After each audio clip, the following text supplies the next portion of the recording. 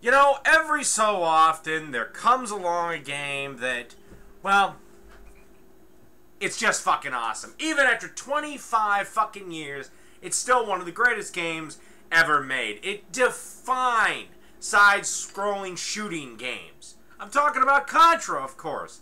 Am I going to review that? Well, fuck no, I'm not. I'm going to review one of the millions of games that did a horseshit job of trying to rip off Contra. Next up is Timeslip for the Super Nintendo.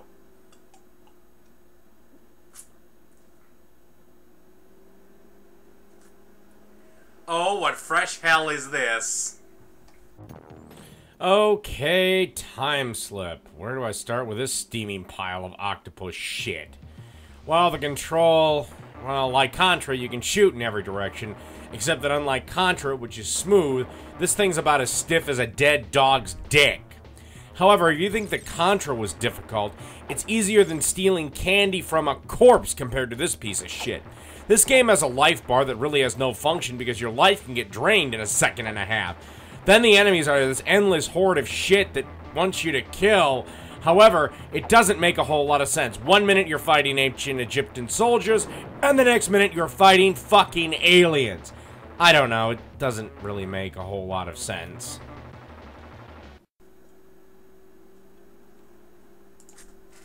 I wish that was the worst problem with this game, just the stiff dick controls. And an enemy smattering that makes about as much sense as a fucking MC Escher sketch. It's not, though. It's not.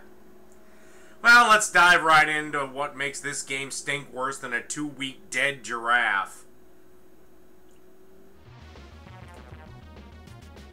Unlike the gun control, the jump control requires you to have the precision of a fucking neurosurgeon. If you jump a microsecond too soon, you won't make it, fall, and most likely die. The difficulty is another problem with this turd covered in plastic. I mean, yes, a game like Contra is difficult, but it had some mercy in the first level, and then fucked you harder than a Filipino hooker on crack. This game, on the other hand, starts out like a German dominatrix and doesn't let up. The first level alone takes 20 fucking minutes to beat, and at times has so many enemies and other shit on the screen, the fucking game slows down. The game does have power-ups, some for your gun and others for special attacks. Well, the gun power-ups, there are 4 of them. And at level 4, yeah, it's a pretty powerful gun. But good luck keeping it, because you die quicker than MC Hammer's career. And each time you do, you will lose a power-up. So soon you'll be back down to level 1. The bombs and other shit help with regular enemies, but I don't think they do diddly dick against the bosses, but that's what you'd logically save them for. Ah, fuck it.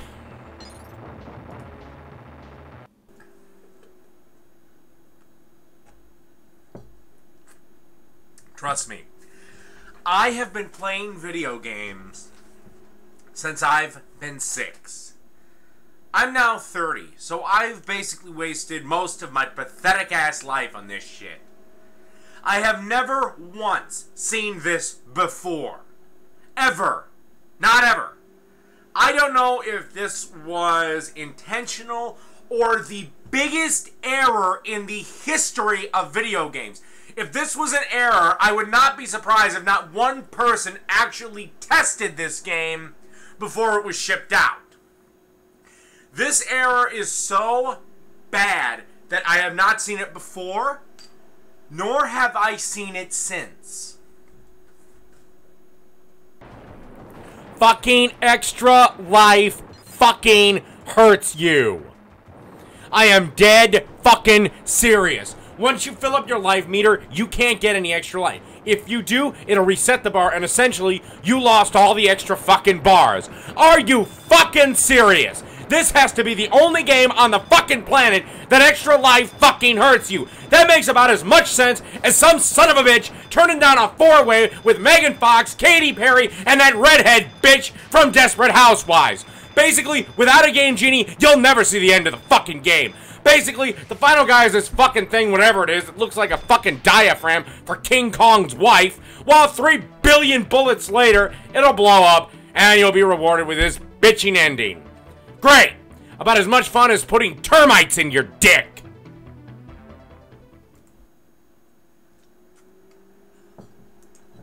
Well, that's Timeslip.